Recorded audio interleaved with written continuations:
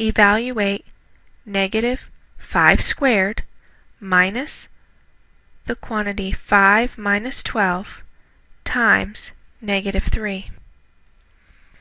We will start by doing what is inside the parentheses first.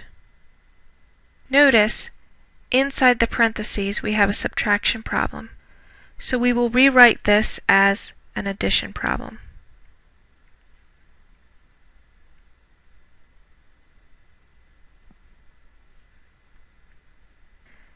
So we add the opposite of 12.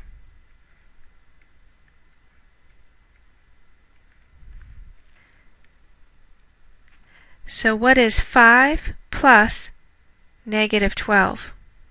5 plus negative 12, the signs are different, so we will subtract the absolute values of the numbers and get 7. And we will keep the sign of the dominant number.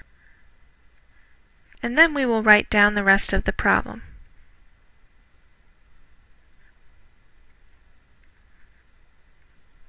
There is nothing left to compute inside these parentheses, and there's nothing left to compute inside these parentheses. So now we will move on to our exponents and roots. Here is our exponent and root part of this problem.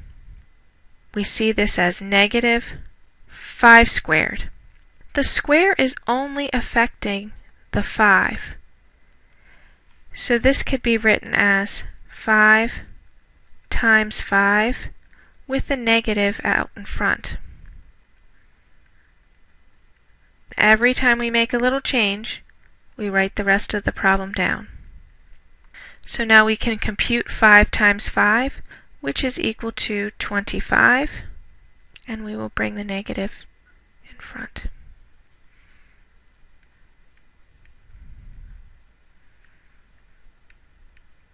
So we have now completed our exponents and roots step. Next we will do multiplication and division. Here is our multiplication part of this problem. Negative 7 times negative 3. Negative 7 times negative 3, the signs are the same, so the product will be positive. 7 times 3 is 21, and we get a positive 21. We need to bring down our subtraction sign and the rest of the problem. We have finished our multiplication and division step, so we will move on to our addition and subtraction step. Negative 25 minus 21. We will change this problem to an addition problem by adding the opposite. We are adding negative 25 plus negative 21. The signs are the same, so we will add the numbers together and keep the sign. 25 plus 21 is 46, and we will keep the sign negative.